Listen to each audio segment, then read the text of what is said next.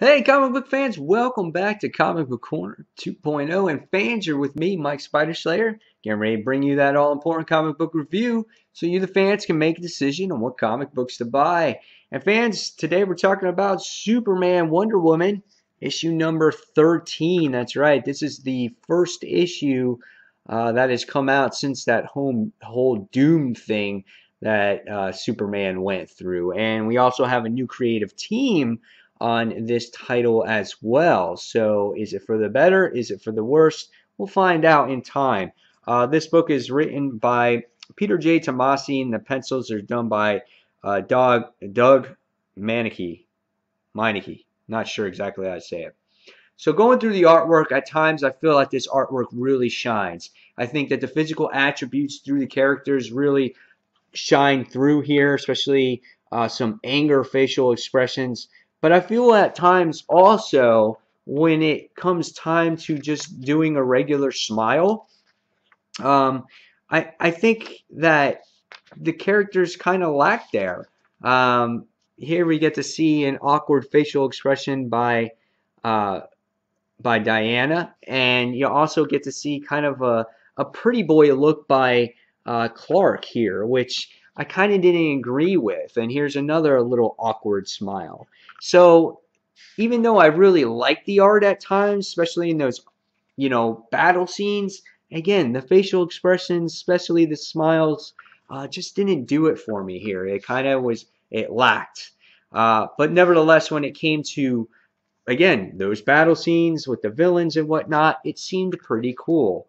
So what did I think about this particular story? I think we get to see Peter J. Tomasi trying to get a handle on these two characters in this issue being together. And that's really what this issue focused on, it's called the Battlefield of Love. And we get to see an introduction to this 5 years ago. That's where this book starts off, as Superman and Wonder Woman doing battle against the parademons in the beginning of the issue, which was pretty cool. And we get to see cool dialogue on how Diana meets with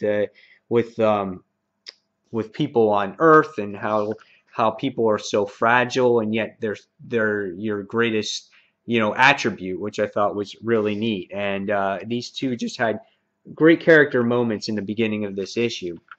And then it goes on to actual present day, and it was kind of cool because you get to see Clark typing on a typewriter. Just brings you back to the day of the Daily Planet. He even is holding a mug here, which I thought was really awesome too.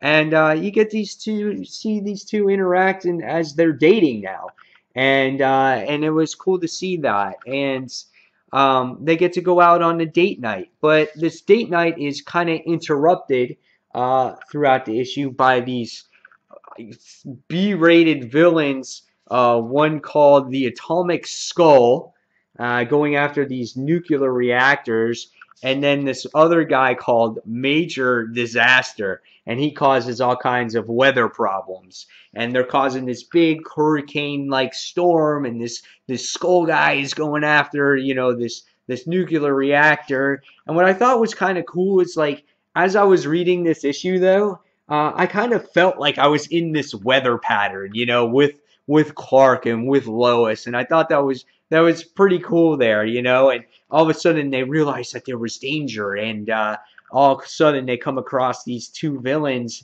and I felt like for such superpowers that these two have, they had such a hard handle on battling Major Disaster and Atomic Skull.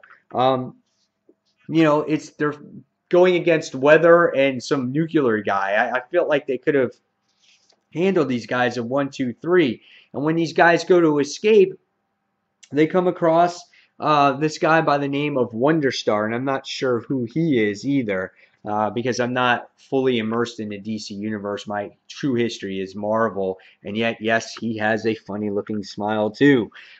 So there's the story in a nutshell there. I thought this was really pretty much a point A to point B generic type of issue with generic characters in here, but nevertheless it was cool to see Wonder